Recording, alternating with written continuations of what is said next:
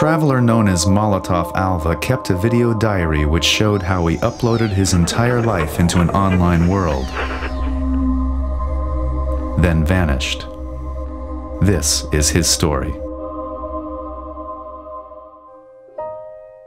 In the first installment, he spoke of leaving his old world behind and preparing for his second life.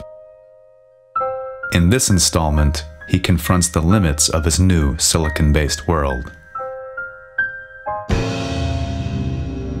And so my life here began.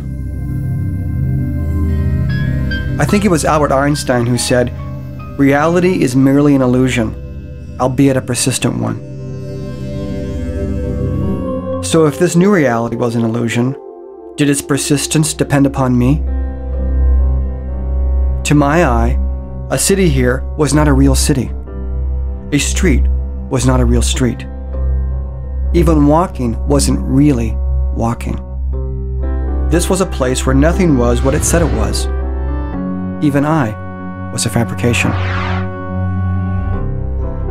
In this new world, I could stand on a beach, but could I taste the salt hanging in the breeze, feel the sand crunch beneath my feet, dip my toes in the water, and shiver from its coolness? All that I saw and experienced relied on memories I had from my other life. This place could only create an approximation of a beach. It was up to my mind to do the rest.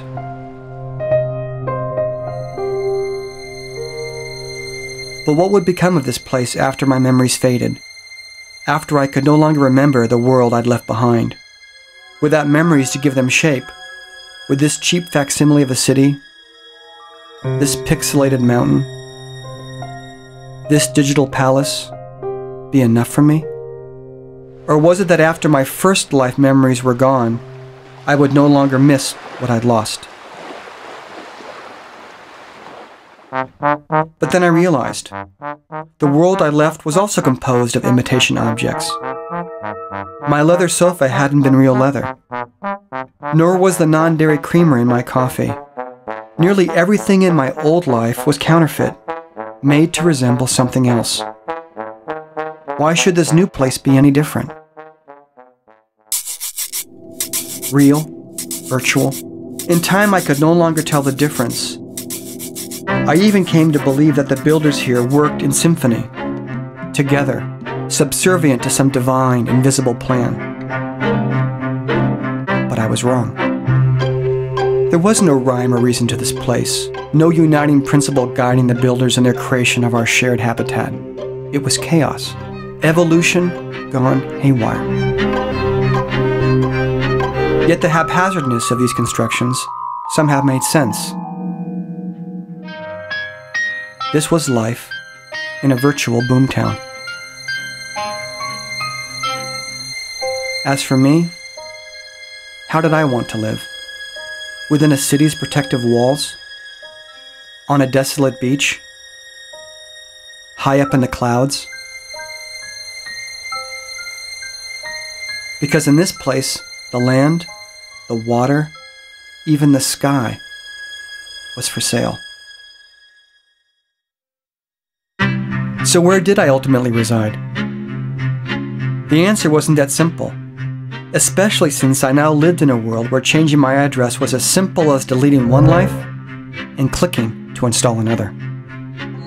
Which is to say, I moved. Often. Whenever the mood took me in my early restless days.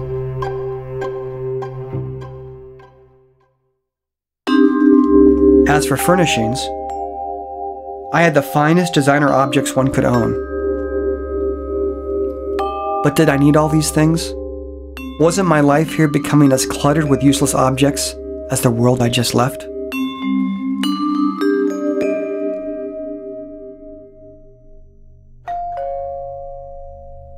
Since I no longer needed sleep, did I need a bed? And since I didn't eat, my kitchen, my dining table, served no purpose either. Nor did I need an office. To be honest, everything in this house was ornamental, harmless, I told myself. Or was it? I suddenly realized something. The new home I'd created was dangerous. It was trying to make me nostalgic for the life I once had. The life I'd come here to escape. So I got rid of it. My life here needed to be different. But what did that mean? Maybe I needed friends. But could I find them here? Or was I to remain as alone in this world as in the one I just left?